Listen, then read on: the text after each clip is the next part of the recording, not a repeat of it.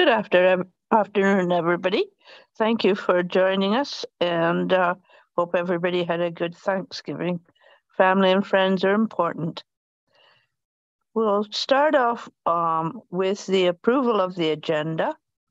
That is, the Seniors Advisory Committee approved the agenda as circulated. A mover and seconder, please. Moved by Member Mayer, seconded by Member Brown. Any discussion on the agenda? Hearing none. All in favour? Looks like it's carried. Now we have a declaration of pecuniary interest. If you have a pecuniary interest, please declare it now. If one arises during the meeting, you can declare it then. Thank you. Hearing none, moving on to the approval of the minutes. The recommendation is that the Seniors Advisory Committee approve the 2023-09-11 meeting minutes as presented. Moved by Member Mayer, seconded by Member Kerr. Any discussion on the minutes? Hearing none. All in favour? That's carried. Thank you. Presentations. Grey County Age Friendly Strategy Update from Stephanie Lacey, Avon, Senior Planner at Grey County. Coordinator Thompson, did you want to say something? Thank you, Chair Silverton. Stephanie has joined the meeting as an attendee, so I will promote her over to a panelist now. Thank you.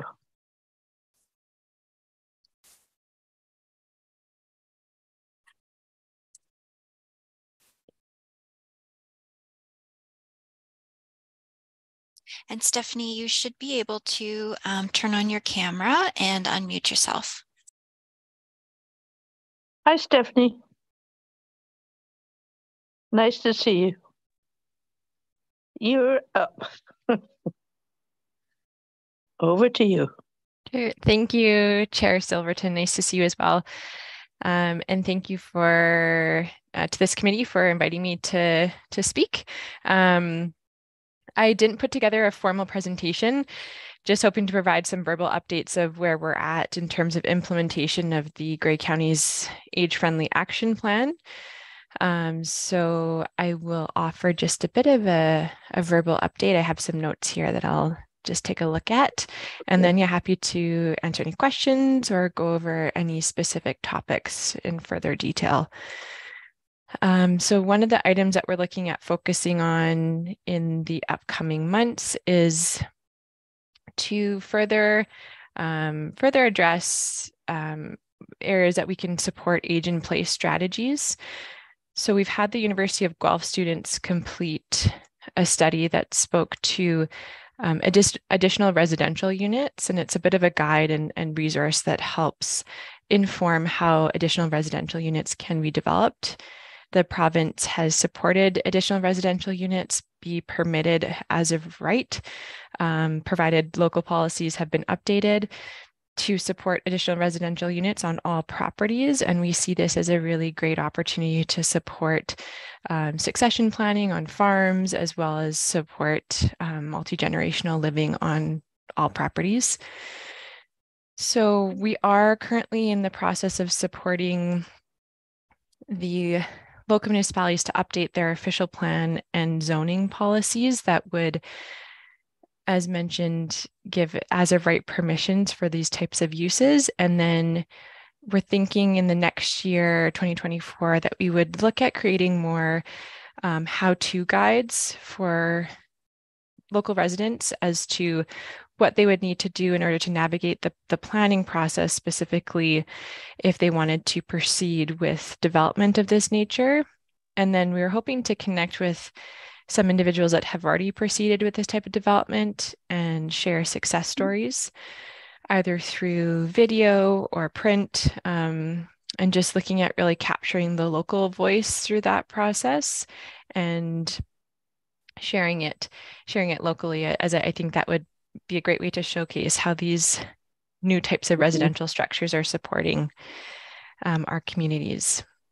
Also looking at creating a public engagement strategy, and this is more for county-specific projects and making sure that when we have broad-reaching projects that would extend to members of the public, that we have inclusive public engagement strategies, and we have a policy that helps guide that. And then the thought is that if we've created something internally, we could share it with our respective municipalities as well and other organizations that may be interested. We're also looking at working in partnership with Sustainability Grey Bruce and United Way with a community gardens mapping and promotion project. And so the Sustainability Grey Bruce staff members have currently started this process in which they're mapping community gardens, and they've included some information, but we're looking at extending that information that would be available to the public.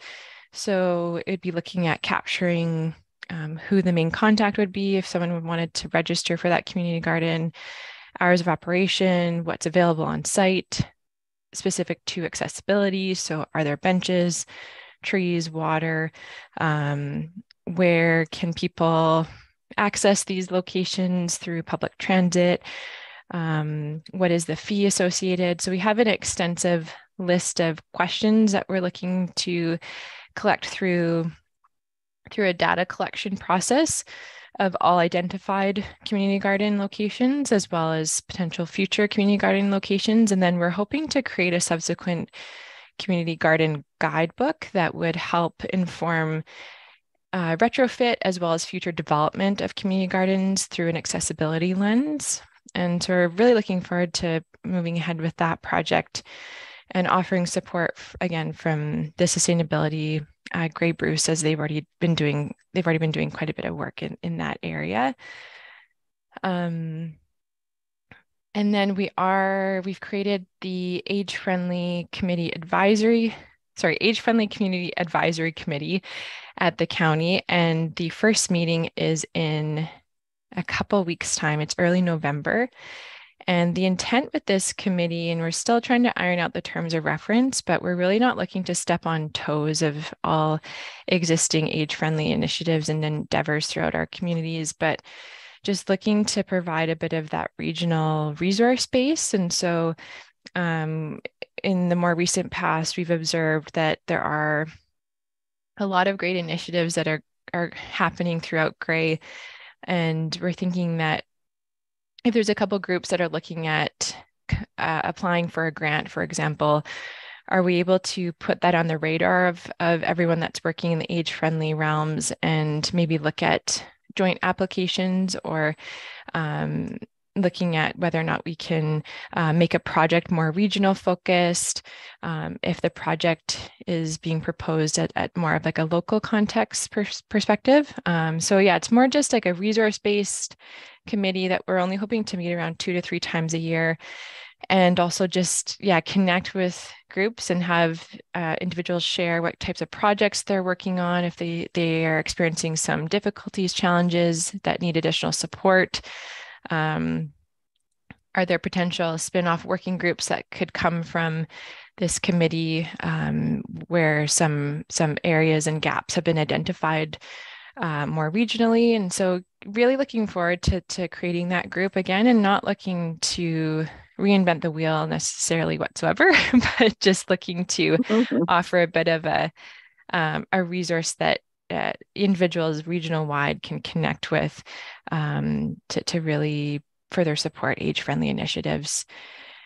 And then I have here civic awareness campaign. And so through the creation of the age-friendly action plan and strategy, we did hear from, and this speaks to a bit more of like the youth voice, and that there weren't, a lot of our youth aren't overly familiar with what our local councils are up to and what types of jobs are available at our local municipalities and working for public sector and government. And so hoping to connect with some of the high school students as a bit of a pilot project and either bring some of the county councillors, to the classrooms, or have the classrooms come to council and just start that information sharing and relationship building through the county and the school system. And then we also had the age-friendly logo project, which I believe came from this group, or I could have that wrong. But we have that identified as part of a action item in our age-friendly action plan. And there have been discussions internally about the implementation of a logo that would speak to age-friendly specific initiatives or having some sort of age-friendly designation.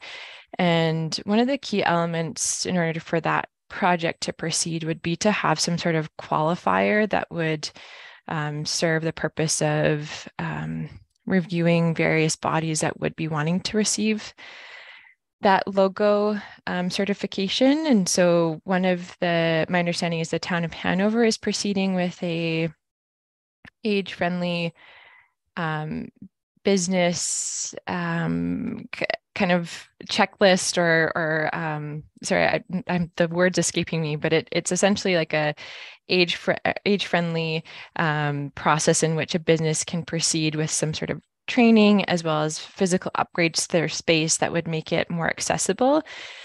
And we see that as being a big piece in helping support the logo project, as it would serve the purpose of being that more tangible piece that could help qualify businesses as well as other organizations and facilities as an age-friendly space. And so we have the logo project on our radar, but we recognize that there are other pieces that have to fall into place prior to that one proceeding. And we just want to make sure that if we were to roll out the logo project, that there would be continual, regular check-ins with those that have received a logo to make sure they're still in compliance with that certification. And that would likely have to occur maybe multiple times a year or year over year at least, such that it stays relevant in our community and there is a recognized standard for what that means. And I think that's the extent of my list that I'd put together just in terms of our local updates here. And I'm happy to take any questions or offer any further points of clarification at this time. But happy to be here and connect with this group. Lynn, you are on mute.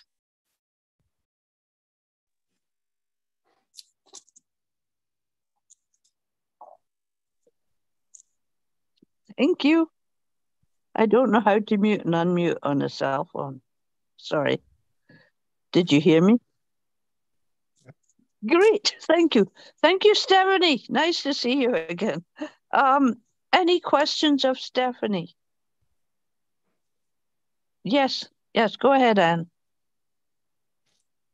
You're muted. Okay, I'm back. Okay, I'm on a phone as well. I'm wondering, something like the certification process, which I think is brilliant. Can that be shared with our group so we would know exactly what the details are for that? Clean the old sink. Yeah, for sure. So this is a great example as to why we're creating the county-wide committee. And because just connecting with our local municipalities to gauge and understand what everyone's up to in terms of age-friendly initiatives. And so, it is on my radar. We have a representative from the town of Hanover's age-friendly committee that will be in attendance, and getting further information around this business checklist kind of guidebook resource that is currently underway, is my understanding.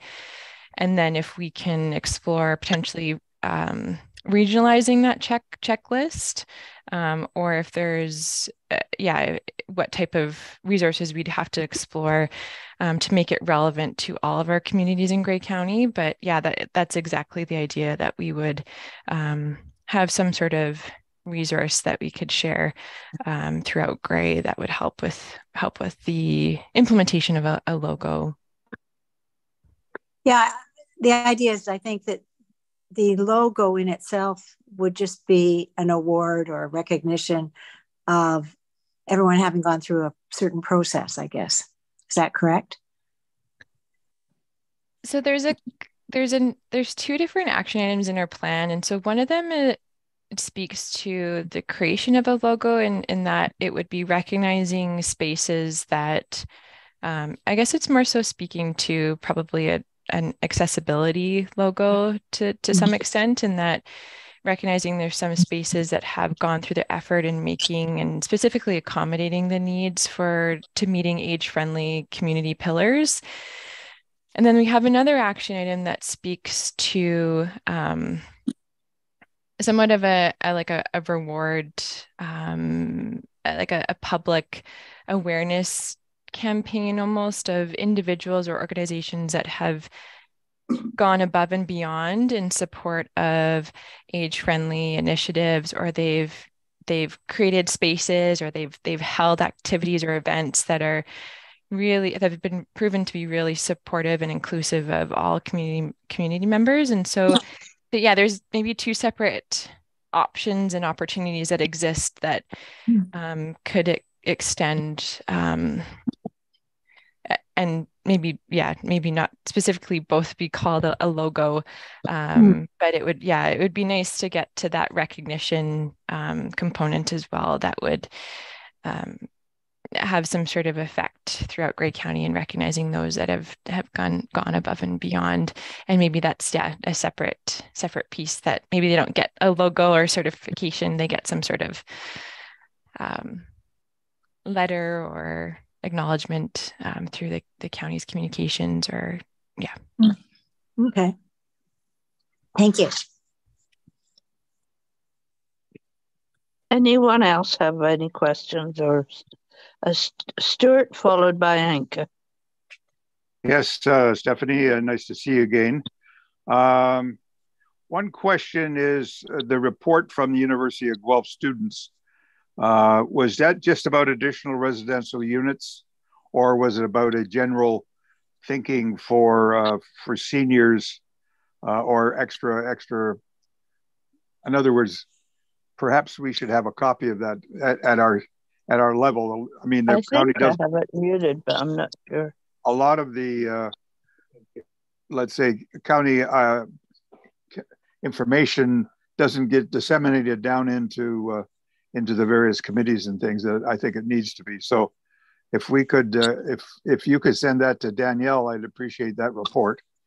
One of the things many years ago, I was impressed with Huron County and how they developed a lot of their different committees and for example, each of the municipalities within Huron County followed a basic template on how to develop a strategic plan, and those strategic plans were then integrated into the master plan.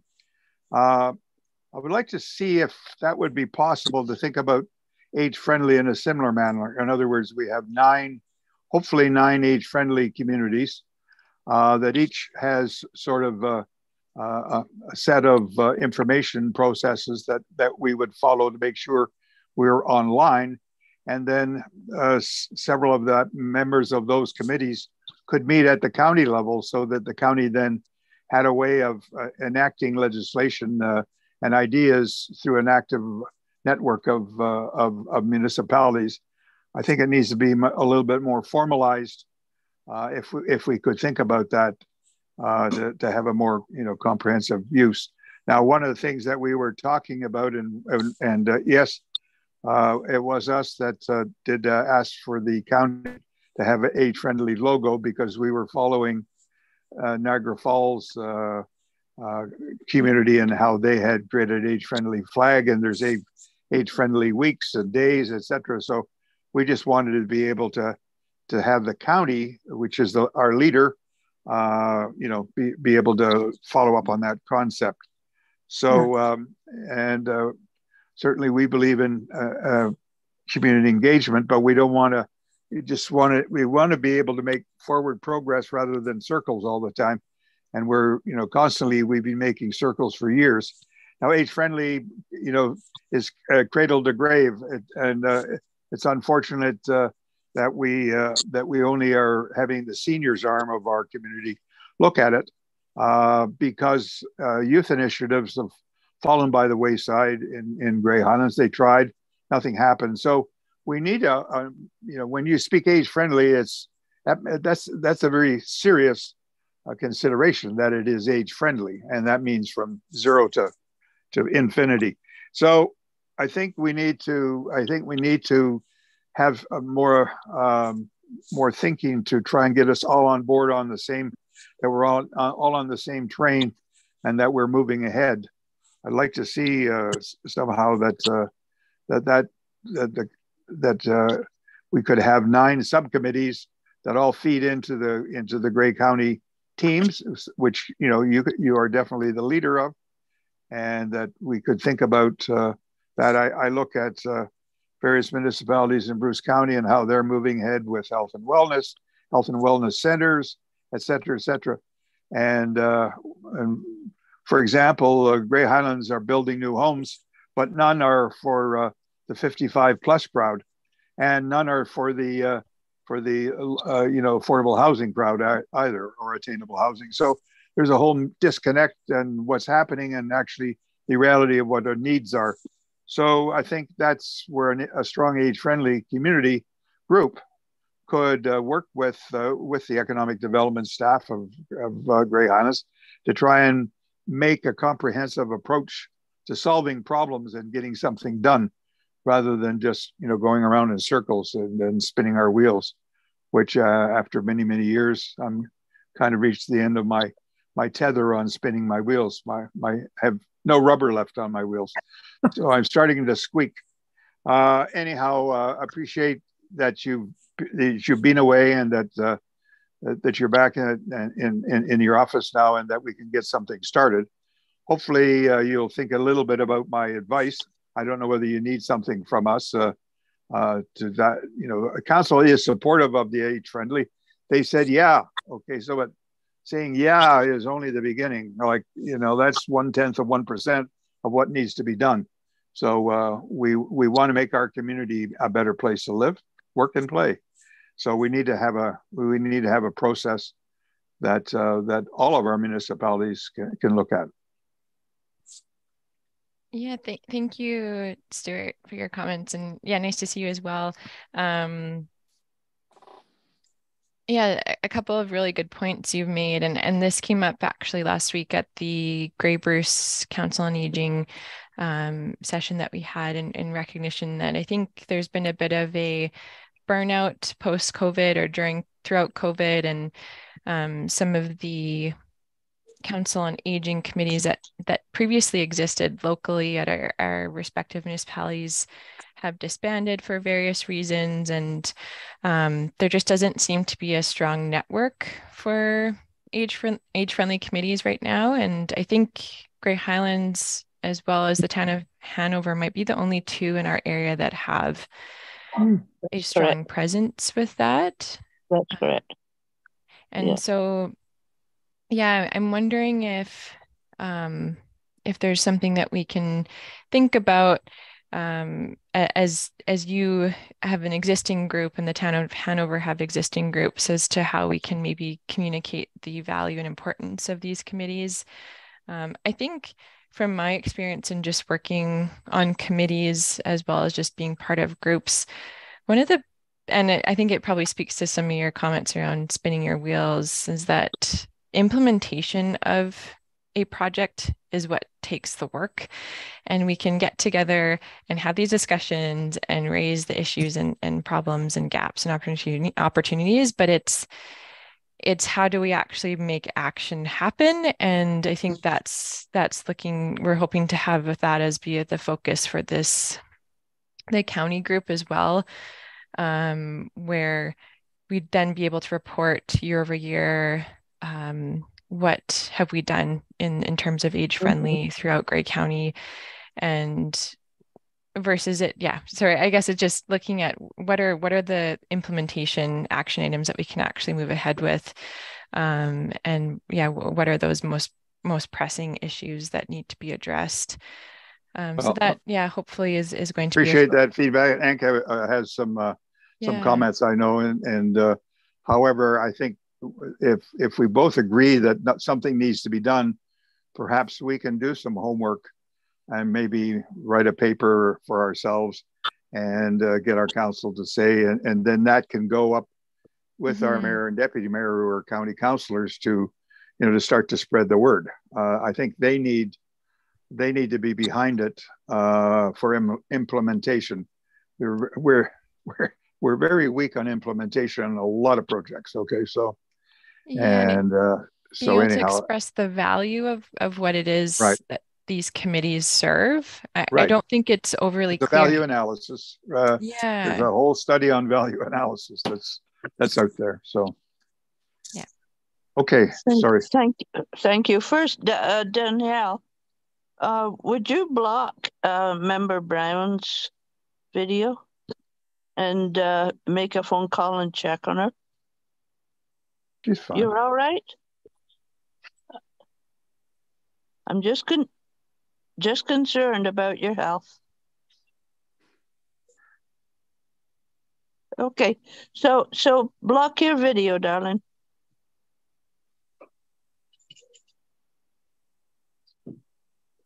Thank you. Anke. Yeah, just to Stuart's point, it seems like, various committees at various municipalities in Great County are making suggestions and working disjointly. And so I thought if we really want to get ahead and work also in a reasonable way together, it would be advisable if there was a strategic plan, like that we all get together and set out the goals. What do we want to actually propose? What ideas do we have? And I don't know, I thought maybe some of the committees have already a strategic plan. Maybe we could use that as a template. Maybe the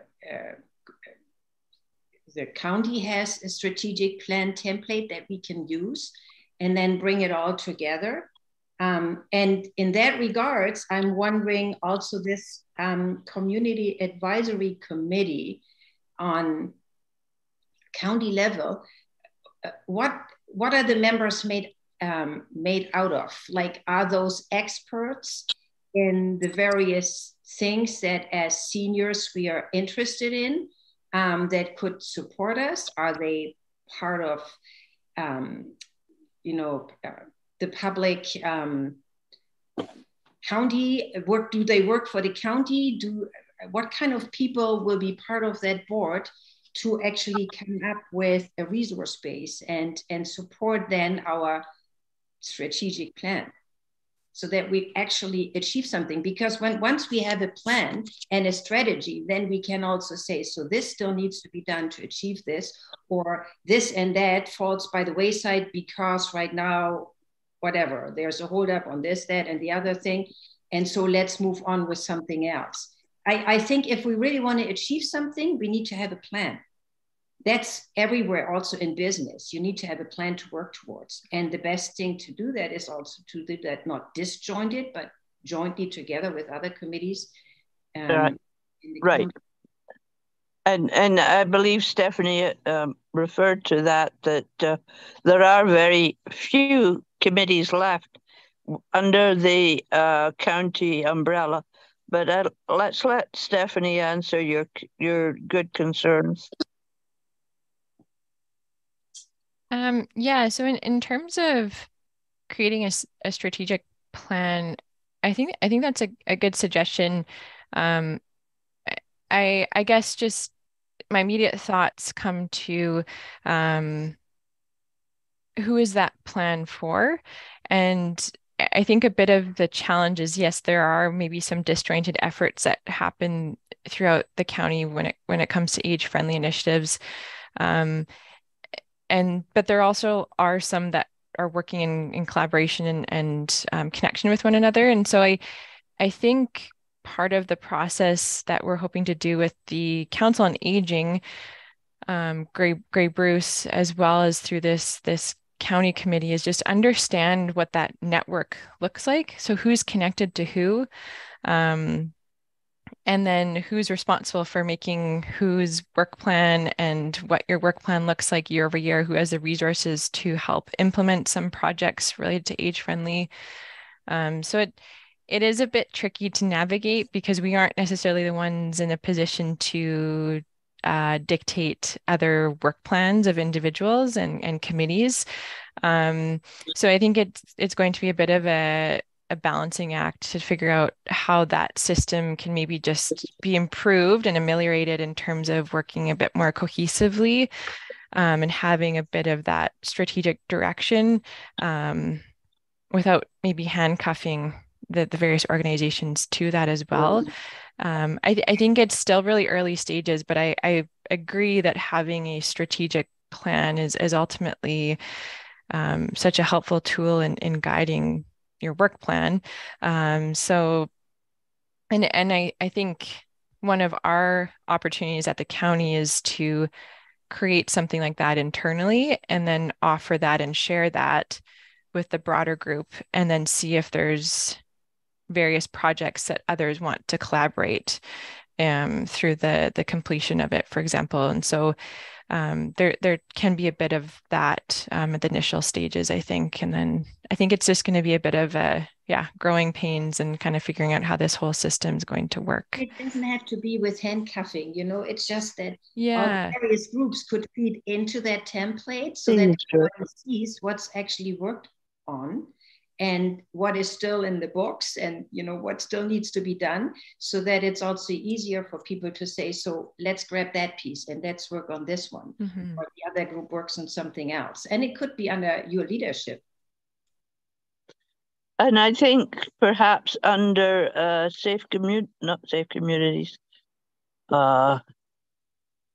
community, the last one on my agenda is, the community safety and well-being. I think maybe their structure might be good for this, for Grey County, or it may duplicate it. But Stuart has something to say. Yeah, Stephanie, you were going to, you mentioned there are two municipalities that are currently interested in age-friendly and indicated such. You're planning to have a meeting in November. Who would you invite? Or how will you get it out to the right people? Is there a plan? Yeah, so I think without understanding how that in this entire ecosystem works today, it's hard to really know who those right people are. So what I did for the onset of just the creation of this committee is I've connected with all of the organizations and groups, as well as members that were part of the creation of the age-friendly action plan at the county level. That they were part of the either public consultation, public engagement sessions, or as well we had stakeholder engagement sessions throughout that process. And so that's been my first step, because those people, and it's quite an extensive list, would be most acutely aware of this project as they were involved from the beginning. But I do see this list of attendees evolving as, it might be just an ongoing item on the agenda to flag if there's anyone we're missing. Do we need to bring them to the table? That kind of thing. Because the network is really extensive, and we just need to understand where the gaps are. But it's hard without having that conversation to start. So I can give you a bit of an idea of who will be there. So we have someone from the county's Accessibility Advisory Committee, which spans, don't know off the top of my head, but quite a few of the municipalities. In Grey, we have someone from the Alzheimer's Society, Grey Bruce, someone from the town of Hanover who sits on their committee, age-friendly committee. We have someone from public health. We have a couple staff member from the county. So someone from our communications department, as well as our transportation department who runs the public transit system. We have someone from HCSS Grey Bruce, someone from Launchpad to try and capture that youth voice. That's the really tricky one because it's yeah, as you mentioned, Stuart, I think we forget about the youth and we're really trying to pull that into this plan. We have someone from the town of Hanover who I believe is involved with the Community Safety and Wellbeing Initiative over there. We have someone from Mawikadong who hopefully will bring in a bit of that diverse voice to the table. We have someone from OPP, as well as do you have seniors advisory JCI, groups. Councillor John of JCI? Is that, I mean, you don't have anybody that I heard there from South Grey County, like from Grey Highlands or Southgate. And John is on council and she's the founder of JCI. She would have good ideas for youth. Also, there's Jenny Hanley from Grey Highlands, who does the Hanley Institute. So that way you'd be sure to get your youth covered. But we also need in-betweeners, because we've got seniors and we've got youth, but there's, like you, Stacey, and you, Danielle, in-betweeners. Are you planning on adding to this group, or is it big enough as it is? It could be big enough, but not covering everybody. Yeah, so exactly. I think it's going to be an evolving list as time goes on. And if we can create a bit of a formal network amongst those that are part of this group, right, that could then disseminate to their networks. Maybe you should create 3 groups under the one umbrella: youth, seniors, and in-betweeners. I'm a poet and I don't know it. But consider that. I would consider that. We have both our members, Halliday, Mayor, and Kerr, very interested in this subject. So I'm sure they would be more than happy to chat with you should you wish to bounce something up. We have 4 people that are. Who's the 4th? Louise. Louise. Yeah, Louise, yeah. Okay. So even if only one of us went, at least there is a representative from the age-friendly group in Grey Highlands. And we can choose who goes to that, but it's important. And the three groups could meet separately and then quarterly all together, a representative or somebody from the 3 groups, and that would keep your size usable. Anyway, sorry to interrupt there, Stuart. No, that's fine. Anything else for Stephanie? And I think we've bruised her quite a bit. She'll recover, and it's nice to see her and nice to be able to communicate. So thank you. And this is basically taking up something that was on a roll pre-COVID, and it's sort of ground to a halt. So it has to be kick-started and adjusted. So I thank you, Stephanie, on behalf of the committee for your input. It's interesting. I found you interesting the other day when we met, and you're welcome to stay and listen in, or leave if you have other appointments. Yeah. So thank you so much for for inviting me into this group, and yeah, looking forward to connecting with you in the future. I will have to pop out. I've got lots of other planning matters to deal with, but yeah, looking forward to yeah, moving this whole initiative along. Thank you so much, Stephanie. Mm-hmm. I have a motion that the Seniors Advisory Committee receives the Grey County Age-Friendly Strategy Update for information. It's not a motion. I apologize. It's a recommendation. Moved by Anka, seconded by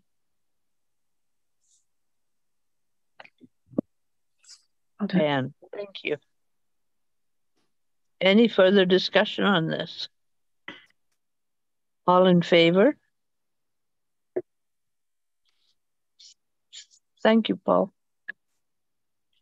That's carried. So now we have Paul. We get to see him. It's the update from the municipality. Thank you, Paul. Thank you. Not to report, excuse me, but mainly on the recommendations that were put to council by the committee. There was one that was not supported, and that was to have a senior section in what's happening. They just felt that when there's items to put in there that they would be included, that there wouldn't be a specific section for seniors. And then they'd like more details on the seniors fair. They didn't feel that they could support it, not knowing what type of fair, whether there's a budget required, things like that. So I did mention that I believe we've got money in a reserve. We do. Maybe around $4,000 or something. So anyways, that should be discussed and more details brought forward for council. And then the only other thing I think, Paul, with the seniors fair, there is money in reserves from pre-COVID. It was started, and then COVID eliminated it, and the funds, we believe, are in reserves under the Seniors Advisory. Perhaps you could check on that. Are you still there? Sorry, I didn't hear any of that. Okay, there are funds because we started to do a fair pre-COVID. We were sharing with Southgate. Southgate does not have a seniors anymore, but it was requested back then that the funds go into reserves for when we can do it again. Yes, Danielle. Thank you, Chair Silverton. If I may, we do have an agenda item further down today's agenda specific to the discussion of the seniors fair request. So if we wanted to hold that discussion until then, that would be great. Thank you. I forgot. Sorry, Paul. Carry on. Oh. I don't know if you can hear me. I keep everything's freezing on me. So the only other thing I have to report is that the municipality of Grey Highlands, being the largest donor to the new hospital, we were given first choice of naming rights for a department, and it was decided that the digital imaging department would be named after, or Grey Highlands' name would be associated with that. So I don't think there was anything else that happened in their last two council meetings that specifically was of interest to seniors or this group. Thank you, Paul. Any questions of Paul?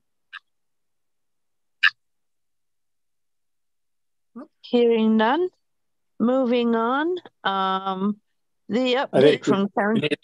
I'm sorry. We need a motion to the Seniors Advisory Committee, the municipal update for information, a recommendation. I'll move that. Thank you, Paul. Seconded by Stuart. Any further discussion? All in favor? Okay. Yes, Danielle. I am just noting, I just would do 1, 2, 3, 4, 5, 6, 7. So I would just like to make you aware with Member Brown having shut off her video, we need to make sure that we have a quorum when we're making motions and recommendations. So thank you, Member Brown. I will turn your video back on for you if that's okay. Right. And we did have a quorum because there were 5 of us there. That's right, but we need, if the members that don't have their camera on could make sure to indicate their vote verbally, that would be of assistance. Okay. Yeah, my video won't go on. Marina, Danielle is going to do it for you. Okay. Member Brown, I apologize. I'm not able to turn your camera on. My camera is sitting there and it is on. Like my little webcam camera is on. Okay, it says started. There we go. Maybe. There we go. There we go. And I apologize for interrupting, Member Silverton. We just need to make sure that we're maintaining a quorum. Thank you. So moving on, the update from Council on Aging. We had a meeting on last Friday, and it was in-person meeting. It was hard to get used to an in-person meeting, but it was interesting. And as Stephanie had mentioned before, there's only ourselves and Hanover and Meaford left in the Grey and Bruce areas for seniors advisory committees. Councils elsewhere, like Southgate, have decided not to do it. I think it was because of lack of interest of applicants to make up the committees. Not that they were being nasty and cutting us off, old folks off. It was because of lack of people applying. So next time the call goes out, we need to make sure that people in other Grey Bruce communities are aware of it and perhaps wish to apply. So when I do get the minutes to that meeting, I will be sending them to you for your information, as I do always.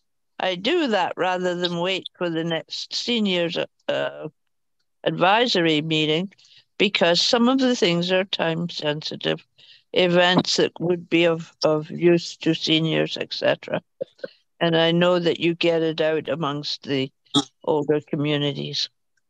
So I would like a recommendation that the Seniors Advisory Committee receive the Council on Aging update for information. Moved by Anka, seconded by Anne. All in favor? In favor. Thank you. That's carried. Southeast Grey Community Health Centre. Geoff, we got you. You're up. Thank you, Chair Silverton. I don't have a very good video where I'm sitting because of the light behind me. And I was also eating earlier, so I turned my camera off, so you didn't have to put your head to the right. There, that's it. That's perfect. Nearly got you. So from the last meeting, I was asked to forward and to share some of the transportation options. So I'm wondering if it's possible if I can share my screen, so I can just pull up that document in case not everyone has had a chance to take a look at it. Yes, Danielle. Thank you, Chair Silverton. Through you to Geoff. We actually have that item listed farther down the agenda, Geoff. If you'd like to speak to that item, we'll maybe do that when we get to that point in the agenda. Oh, I thought, sorry. My apologies. I thought that's okay. when we were on the agenda. That's okay. So, we're at the Southeast Grey Community Health Center update, which is 6.3. And the transportation options will be covered after the next 3 items. I see that now. Sorry, I misread the agenda. So I guess at this point then, I will turn it back to you, Chair Silverton. I don't have any specific updates from Southeast Grey Community Health Center. I will just report when it gets to my point on the agenda. Okay. So we don't have anything to receive from Geoff. So we will move on to 6.4. The Action Plan Subcommittee. Stuart.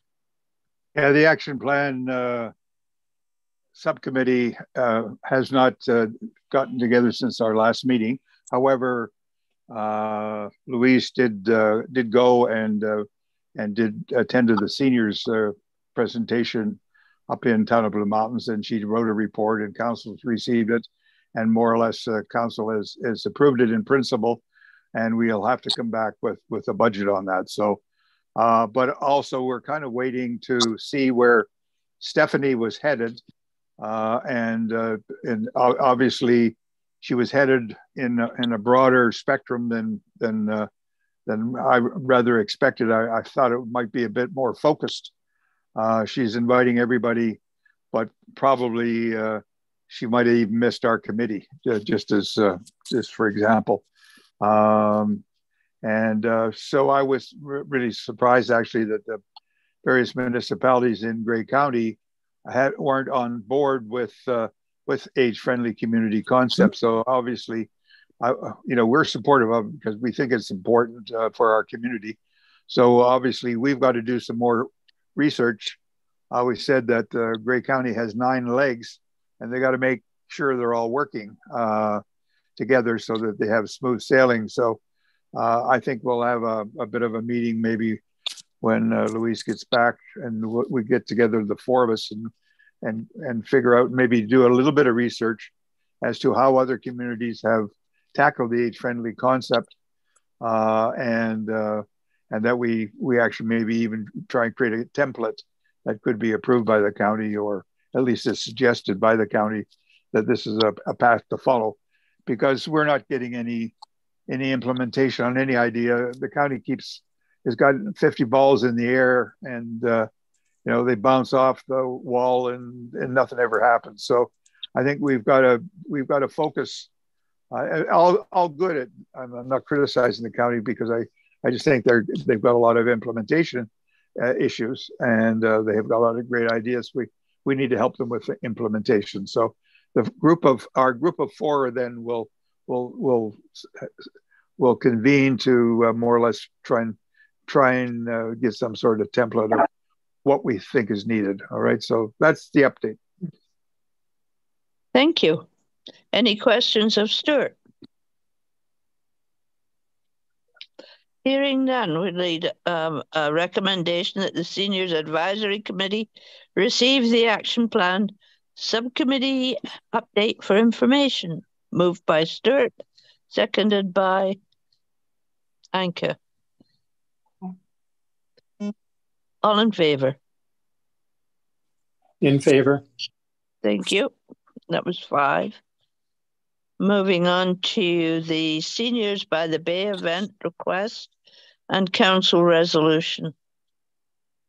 Will you be speaking to this, Paul? Sorry, can you say that again? I'm really having... The Seniors by the Bay event request and council resolution. Will you be speaking to this? No, just it's pretty straightforward. It was just referred back to the committee to get more information. So, okay. Okay.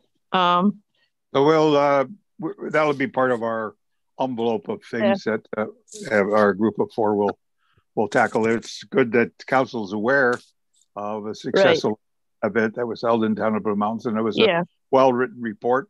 And we need to decide if we can implement something like in 2024 and how we would go about it. And so we will get back on that. Thank you. Any other comments? The move that the Seniors Advisory Committee receive Council Resolution 2023-808 for information. Moved by Stuart, seconded by Anne. All in favor? In favor. Thank you. Local transportation options, Geoff.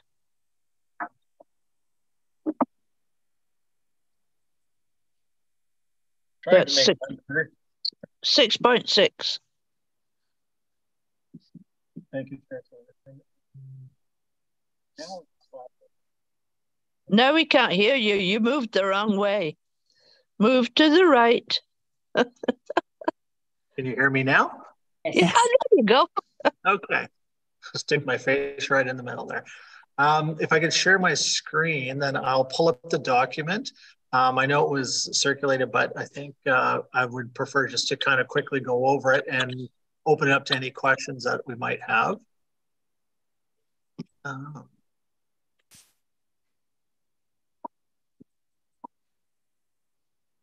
Okay. I'm hoping everyone can see that. Holy cadiddle hoppers, that's tiny. Well, let's see if I can make it bigger. Oh. If you could zoom into it, it would be great. In the lower right-hand corner, there is a magnifying glass with a plus sign. If you click that, you should be able to zoom in. Lower right-hand corner. You're speaking to me? Yes. In the tools, in the lower right-hand corner. Yeah, it's covered by everybody's faces. Oh, you should be able to drag that over. Yep. Yep. How's that? Aha. One more. There you go. One more? That's good? That's good. Thank you. So this is an internal document that we use. It's not confidential or anything, but it's just a document that we use to share within the CHC for the different people who might be helping arrange transportation. Could be someone in nursing, or it could be a social worker looking to help someone get to a trip. But these are the main options available for us in Grey County. And sort of our go-to one is the Home and Community Support Services. It is a program that's available for anyone.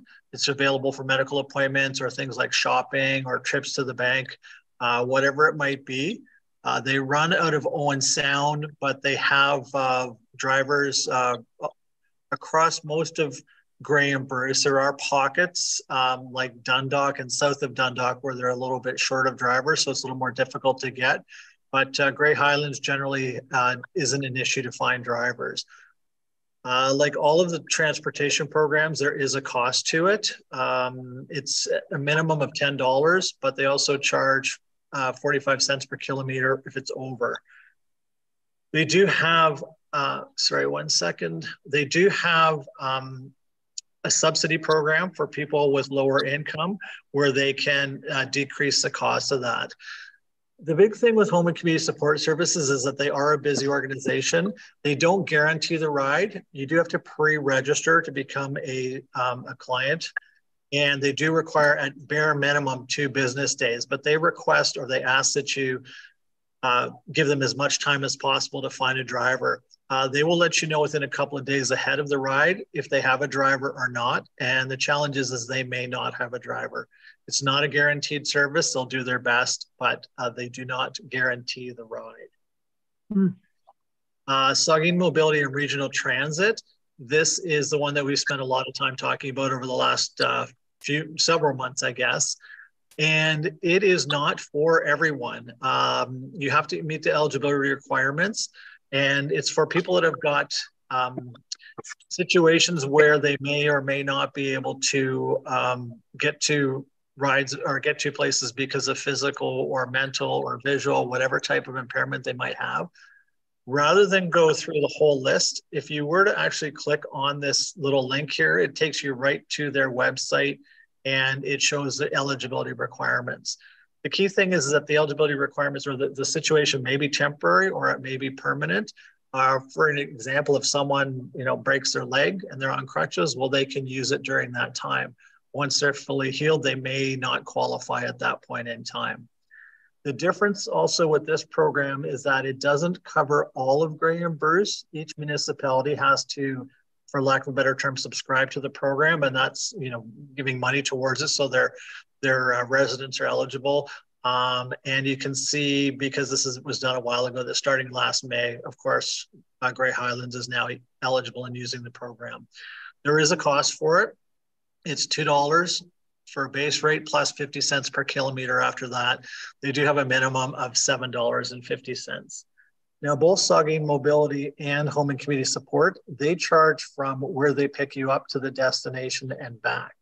So they may be coming from, one of the drivers may be coming from Durham to pick someone up in Flesherton. The client doesn't get charged for that trip. They only get charged from the pickup at their house to where the destination is and back. If it's a destination and someone is staying for, say, a doctor's appointment, usually the first hour is free, and then they can charge after that to wait. One of the key differences between Saugeen Mobility and Home and Community Support as well is Home and Community Support will drive outside of the area. Saugeen Mobility will not. They are a Grey Bruce, with the exception that they will go down to Orangeville or certain places in Orangeville. Home and Community will take people to London, to Toronto. Now, having said that, it's a lot more difficult to get a driver to take someone into London or into Toronto than it is to, say, run them up to the hospital in Owen Sound. So similar that you must book. You can book by phone or you can book online. And they're a little bit more, I don't want to say flexible, but they do require a minimum of 2 days business notice. I will say that they will go out of their way to help. I'll just give a quick example. I'm not sure if I've said this example before to this group, but my father was in Rockwood Terrace a couple of years ago. He had a fall. He had to go to the hospital by ambulance. He was only there overnight and had to come home the next day. The only way, because he was in a mobility scooter, we could get him home was through Saugeen Mobility. So they were able to say, yes, we can come right away. They came, picked up his scooter at Rockwood. I went with the scooter to pick him up at the hospital and got him home. It's not something that they always do, but they try to be as accommodating as possible. And that's one of the things I like about them. Otherwise, we would have had to have my father stay a couple extra days, find a way to physically transport him into the vehicle and get him home to the scooter, if not for them. So I really appreciate personally and professionally their service. Now, the other options are taxis. Taxis are kind of few and far between in this area, but we generally use Graham Driving Service. You'll notice on here, just for our purposes, I've got $12 for a Markdale trip or $1.75 per kilometer. Excuse me. Because this is an internal document, we talk about how it can be billed. And if need be, we can have it directly billed to us, and we can potentially cover the cost of that in certain circumstances. So there is a protocol that we require to use funds for someone to do that. Having said that, we can also use that same protocol to cover the cost of a trip with Home and Community Support or with Saugeen Mobility as well too, if need be. We can have either one of those programs billed directly to us too if we need to. I'll give you one specific example with Home and Community Support. We have a gentleman who participates in the Day Away program. It costs $13 a week. He cannot afford it, but it is a huge benefit for him to get out into the community and do that. So for $13 a week, we are covering the cost of that for him to get out. So we are able to do that on a case-by-case basis. Of course, there's the Grey Transit Route, which I think is a fantastic program. for a number of reasons. One, it's consistent. You know when your pickup times, your drop-off times are. It's not very expensive at all in my mind. $5 one way or $10 per round trip. You can pay cash if there's a spot for you, when you can actually go to the stop. If there's a spot, you can get on and pay cash, but they do prefer to book online or phone in advance to let them know that you're coming. Now, the challenges with this one are a couple of different things. Is the timing when they do run. But I'll be honest with you, the biggest challenge that we have with this program is what happens when the client gets to the drop-off spot. So as an example, if they're coming into Dundalk and they get dropped off at the arena, what happens if they have to get to the medical clinic or to the Erskine Center where we work? Then there's that challenge of getting them to that next spot. It can be even worse in Owen Sound if they're taking a trip up to Owen Sound, but once they get to Owen Sound, then they've got to get to the other side of the city. Then they're having to find their own transportation at that point in time. So those are the common challenges that we hear about that program. But as far as a regional transportation program itself, I think it's quite good. The GHOST, or the Guelph Owen Sound Transit, probably doesn't affect us in the Grey Highlands area as much because it is a Highway 10 program. It runs from Owen Sound to Guelph with stops in between. Cash fares are a little bit different, but they're no higher than $10 one way. No advanced booking. It really is just like a bus that goes from Owen Sound to Guelph and back. There is a schedule so you can see where the stops are and the pickup locations as well too. The other option in Grey County, or in Grey Highlands specifically, is a program called Driver Seat. In reality, what they are is they're just a taxi on a small bus. They will go anywhere. They'll pick you up. They'll take you, depending on the drivers that are available. The challenge with Driver Seat is that they are very, very expensive. We've tried to book them a couple of times. We had someone that needed to be picked up at Lake Eugenie and brought into Markdale. Because they charge from Owen Sound and back, it was going to cost between $250 and $300 for them to come to Owen Sound, pick someone up at Lake Eugenie, bring them to Markdale, then take them home and go home. A client just last week or the week before had looked into this because they needed a ride to Barrie. And they told me, I don't know if this is true or not, but they told me it's going to be about $600. So it is an option that's available, but it's, in my mind, not the most affordable. Now, the other thing that we have with the Community Health Center is we have gas cards available for our clients. We got some specific funding, or we get ongoing specific funding for this, where we can go to purchase gas cards. It says Ultramar, but because we also provide gas cards in Southgate and there's no Ultramar in Dundalk, we also have Esso gas cards. And those are given out on an individual basis and a situational basis. We specifically use those for people that need to get to a medical appointment, but can't necessarily afford the gas to get there. So if someone were, say, in Flesherton, had a vehicle, but the cost of gas to get up to Owen Sound for an x-ray or something like that was going to be prohibitive, then we could provide them with a gas card. Sometimes we can provide a gas card for someone that may not be able to drive themselves, but their friend will take them, but their friend says, well, you're going to pay for my gas, and they can't do that, then that's something we can offer as well too. So those are, as I said, on a case-by-case basis, and that's not something that we go out and spread the word to the entire county, because they are limited. We don't have an unlimited stack of them. So when they're out, they're out. So we try to be, I don't want to say picky with them, but we look at each case individually. This probably is not something that would affect seniors specifically, but I think it's important for you to know is that if people are using Ontario Works or Ontario Disability Support, their benefits actually cover transportation to and from a medical appointment. The challenge with it is that quite often that has to come out of their pocket first, and then they get reimbursed. if they're able to connect directly with their caseworker, sometimes the caseworker can book them a ride with, say, home and community support and be billed directly. But that all has to be done through the caseworker. So those are the basic, I'm going to stop sharing now, but those are the basic programs that are currently available in Grey County and specifically Grey Highlands. So I know that was a lot of talking. I'll open it up if anybody has any questions. I'll be more than happy to try to answer. Thank you, Geoff. One of my questions, well, my question is, would you edit out some of the stuff that can't be told to the world and forward it to us so that we can spread the word about the transportation availabilities? Sure, I can do that if that's something that you want to share publicly. Absolutely.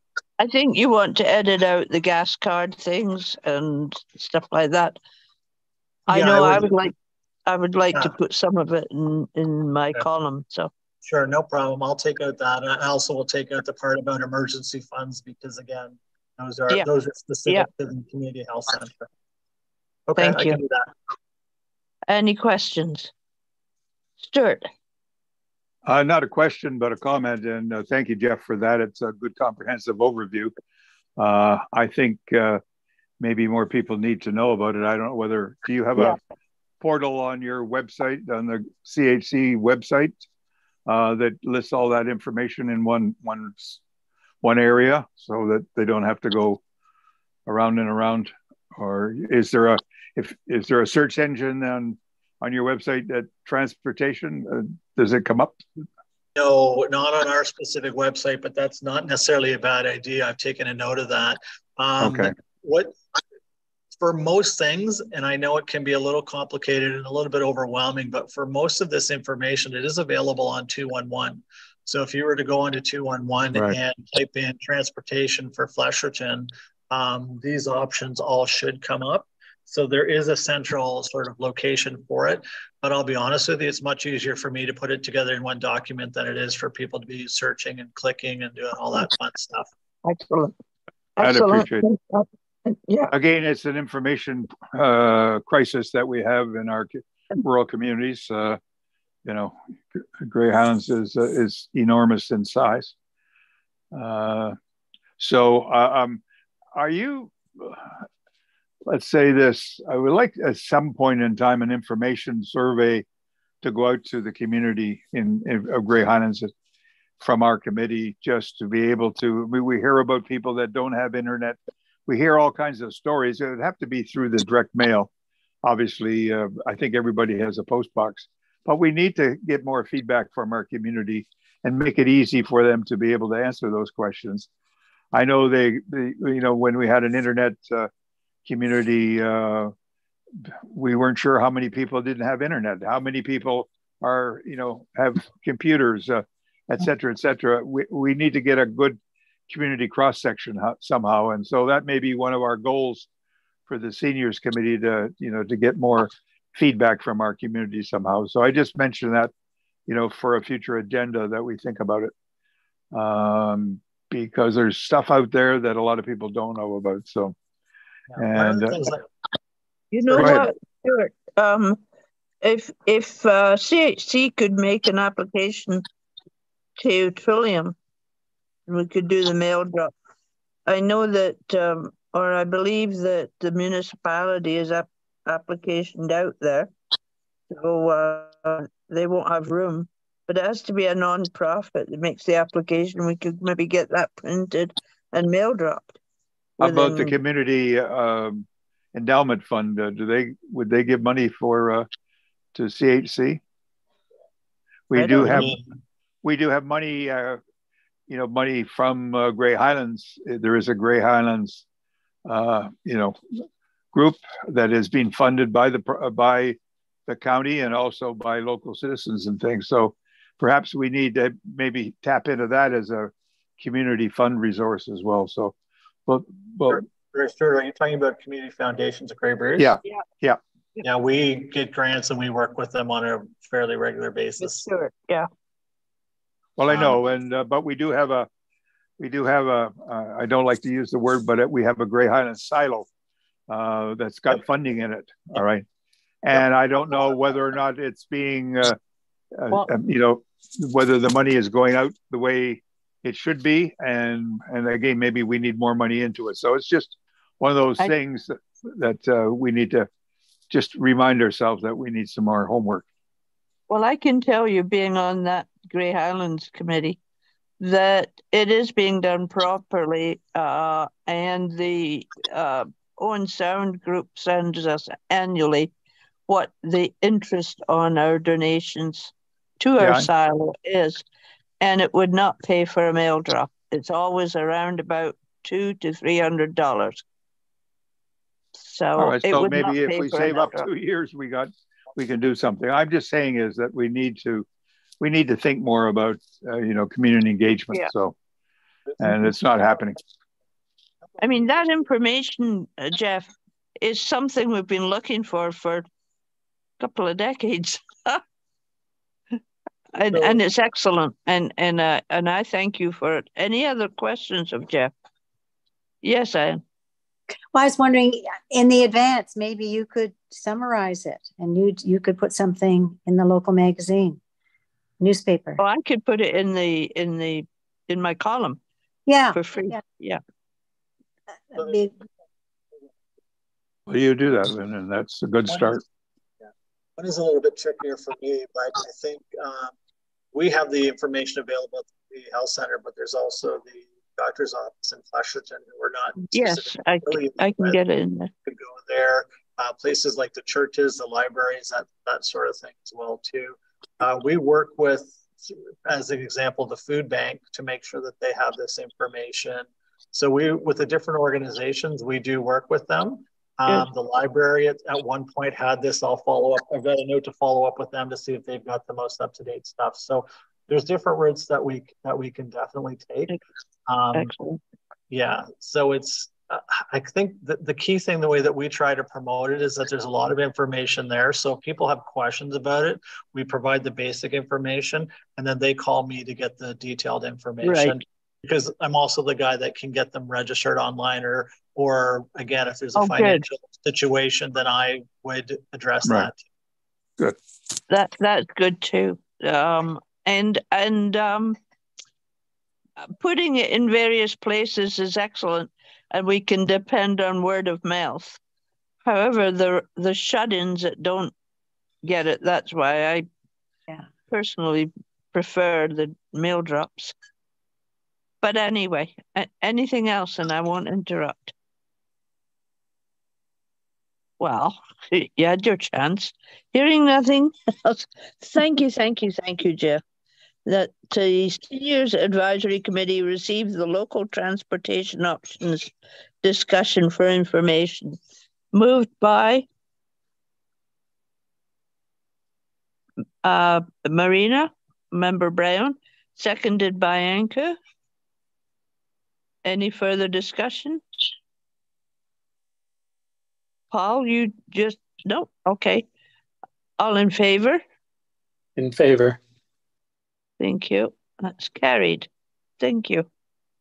Chair Silverton, if it's okay, I have another meeting that's happening behind me in about 8 minutes that I need to prepare for. If there's nothing else, if it's okay, I'll leave the meeting. Yes, it is okay. Okay. Thank you. Okay. Thank you, Geoff. That was great. Thank you. Okay, so 6.7 is GrandPals discussion. I would like to ask Coordinator Thompson to, because it's on my phone, to let you know what she brought forward on this issue and others that may affect us. Danielle, can you look it up? And thank you, Chair Silverton. Yes, through you to the committee. I did spend some time reviewing this GrandPals program item that Chair Silverton had circulated to the members of the committee. And I did also, through some other research that I was doing related to this committee, I noted that this GrandPals program was received through a delegation Yes. to Seniors Advisory Committee back in July of 2022. And so in reviewing the program, along with the mandate that's indicated in the terms of reference for the Seniors Advisory Committee, and looking at them kind of in parallel to one another, I did advise Chair Silverton through discussion with the clerk that the participation without council's direction for the committee to take part in or investigate a proposal such as this wouldn't be it wouldn't fit within the mandate for the committee. So there's no outright ability for the committee to go ahead and take part in a program like this. However, there is a portion of the mandate which indicates that the committee is to provide information on age-friendly programs and initiatives in the municipality of Grey Highlands. So the committee could make a recommendation that council be aware of the existence of this GrandPals program and indicate their wish through that recommendation as to whether or not they would like to participate. But it would be as a recommendation, as a support role, that the committee make a recommendation to council for council's approval to engage in this type of a program. Mm-hmm. Thank you.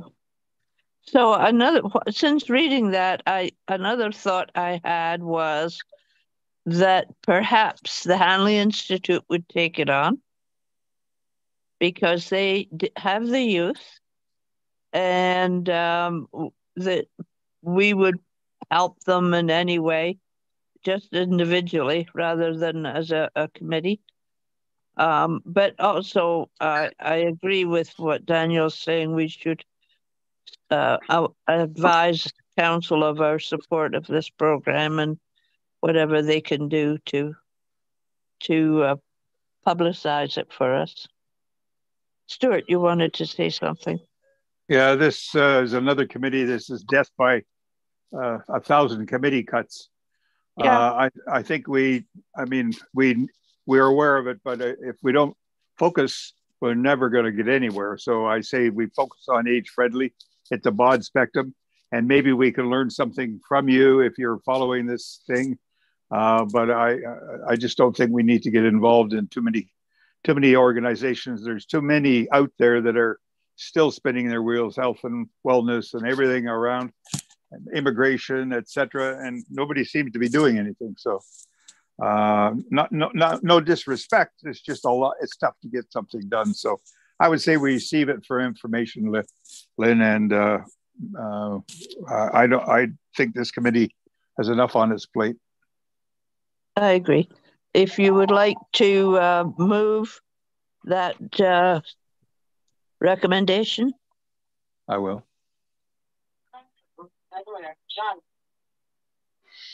Seconded.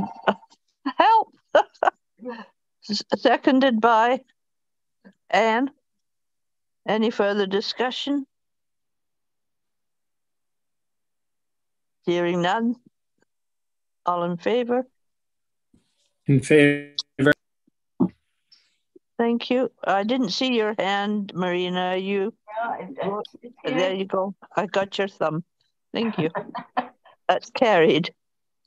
Now we move to the Grey Bruce Safety and Wellbeing Planning Advisory Committee meeting. This was a meeting that I attended, and I sent the information to you for your information. Any questions on it? Since you've attended, Madam Chair, have you got any suggestions what we can do with this to, at our committee level? I mean, we can receive it for information, or we can take some sort of steps in it. I mean, we all believe in health and wellness, but I think we can't be all over the place. So I respect that it's there. Okay. And if you have, and you sit on it, right?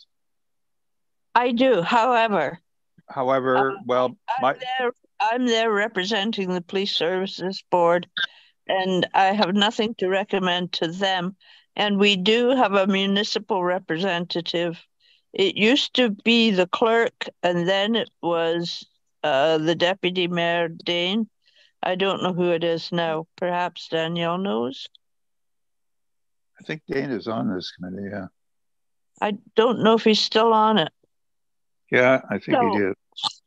So there was a presentation made to council. At that point, they approved the plans. That was a few years ago.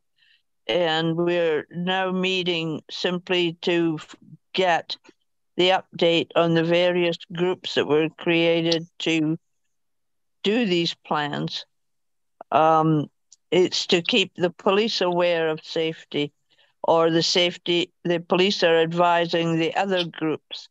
So it's more of a combination of different groups keeping each other informed, which was really quite different from everybody doing their thing and nobody knowing what they're doing, what the other group is doing. So here is your reminder. Well, it is good that the county is doing something. In fact, they're worried about the homeless and the drug issues, and social welfare is at the county level, not at the municipal level. So I know Grey County was even looking to buy a motel, to help things out, to reduce costs and things. So I'm not sure where that's going, but obviously they're on top of this, and it's good to receive this for information, which I would accept. Thank you. Make the motion to receive it and keep us informed. If there's anything we can do to move on anything, let us know. Thank you. And a seconder would be, I see you, thank you, Anka.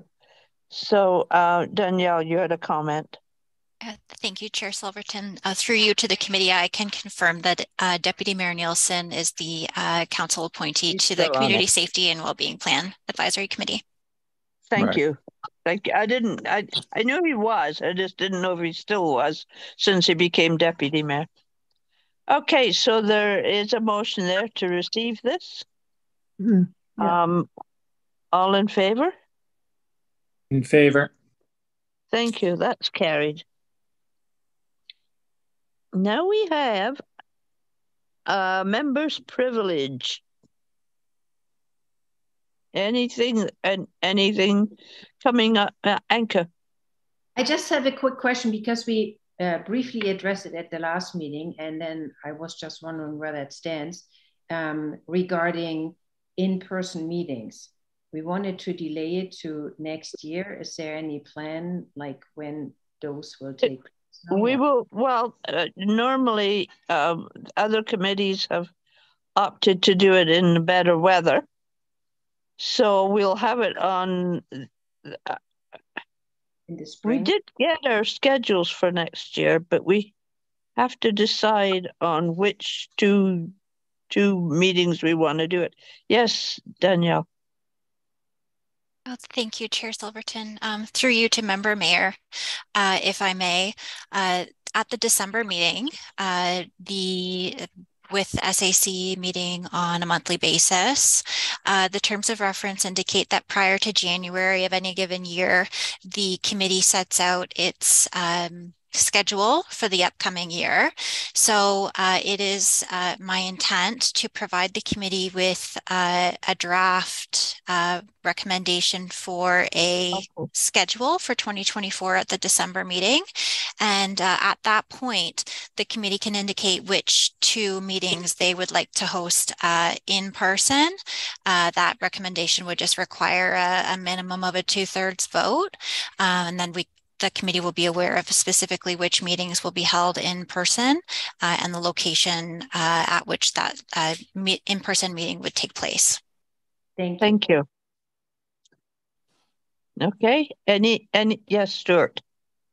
Well, just as a member's privilege, I was pleased to see a project being rolled out in Flesherton. I think we need more of them.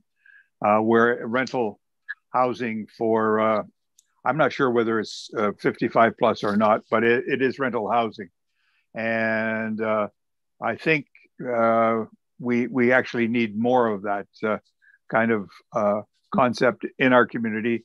And I mean, I looked at Center Point South, and if I was 40 years of age and had some money, I would certainly want to locate there. But at the age of 84, I'm not going to go and undertake to buy a house and cut the grass and do all and wait for the trees to grow.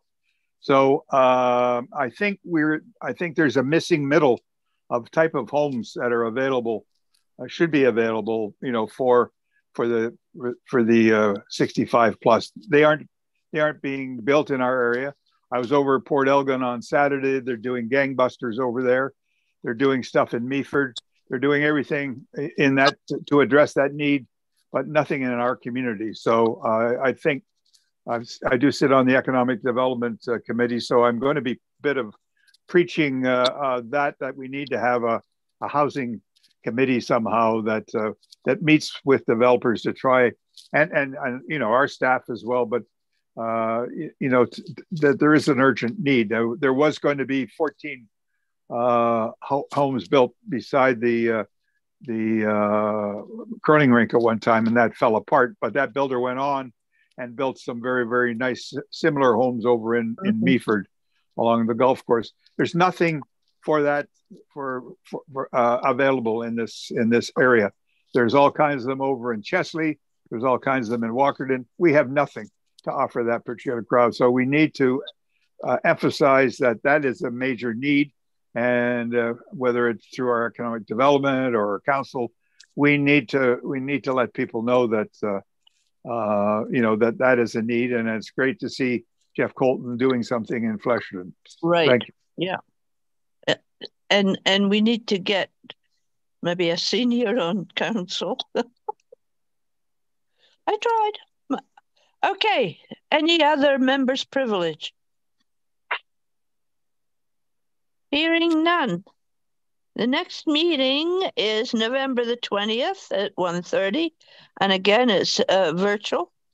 So now I would like to ask for a motion to adjourn. A motion. Anka, thank you. And seconded by Anne. So all in favor? In favor. Thank you, Paul. We are adjourned. Lovely to see everybody again. And we'll see each other next month. Thank you.